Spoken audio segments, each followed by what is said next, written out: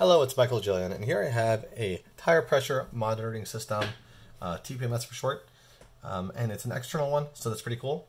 It is for RVs, trucks, stuff like that, and we're going to do a quick unboxing, and then we're going to do a little review, talk about it. So first let's unbox it. Over here it has the little owner's manual, the startup guide, and information. Definitely could be useful. We have a charging cable. It's USB-A to micro USB. Very common cable to have, so that's nice to have. Comes with one. Over here you have the pieces that go on the car, truck, tire, whatever, and you just plug it right in, so that's going to be very easy to install. And over here is the actual system. Under that you have mounting sticky, I guess. It's really nice. You put it right there, right on your car, and then mount the system to it. And over here are 6 nuts for extra security and for opening it and taking them on and off. So let's talk about the system over here. As you can see, there are 3 buttons. It's got a nice solar charging plate on top, and you can charge it via solar, or you could look at the side. You'll see over here the micro charger, so you can charge it either way if you don't want to have it, keep it in the sun or whatever it is. There's plastic over both of them. On the bottom, you have a little spot for yourself to put the pad in order to stick it on, so that's good. And in the front, you have the screen. Now, let's just talk about for a minute what TPMS is and why it can be useful. So, I would recommend this not just to people who have a TPMS system that's no longer working in their car, because that does tend to happen. The TPMS will die after a few years of having the car. You need to replace the batteries. You have to replace the pieces inside, and that could be a huge pain, cost a lot of money. You need to change your tires with it. So that could be really, really annoying. So if you're looking to just, get a replacement, then that's great, but it also could be used even when the TPMS in the car is still working, and there are definitely advantages to having it. Having TPMS will let you know if your car's air is low, if your tires' air are low, and it's very important to have that, because if you're driving, especially if you're doing long trips, you want to know that you are fully full on air, it's not leaking, anything like that. It's always good to just see your air pressure, make sure you're not going to have any issues along the road.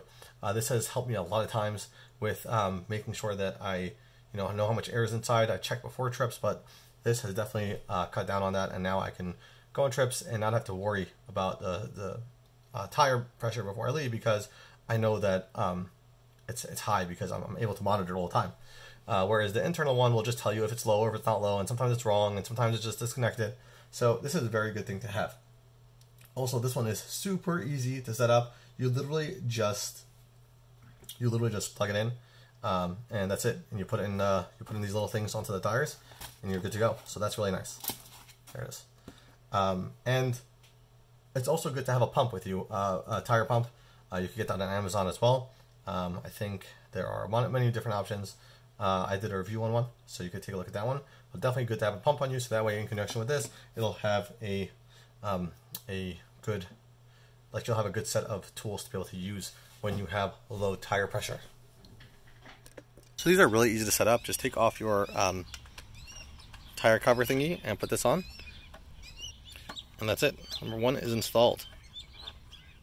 Make sure it's nice and tight. Don't want to over tighten it, but you want to make sure it's tight. There you go. Okay, we are outside, and as you can see, it says that it's charging via the solar. So that's pretty nice. You always see it's charging up. Now it's on the dash of my car, and it is finding all the tire pressures. Okay, so now I have this all set up and working. As you can see, the bottom 2 are not showing up because those are 5 and 6, which I have not installed, because this is actually just a four-wheel car, so I don't have those 2 bottom ones. So you can just ignore those. I changed it from bar to PSI because I use PSI, and you can easily change that by holding down the mode button.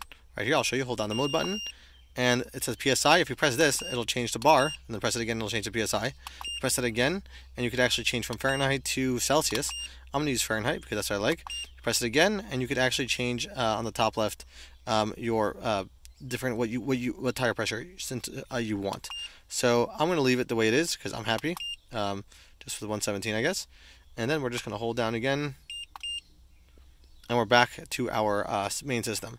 And as you can see right here, it is giving me a notification because it's saying that I didn't detect the other 2. So we just turn those off at some point. However, everything looks good. 30, 32, 30, 32. So you would definitely be able to see what's going on here. As you can see, it's a full battery on the bottom right, so on the top right. Anyway, thanks for watching. I hope this helped you. Definitely recommend it. Have a great day.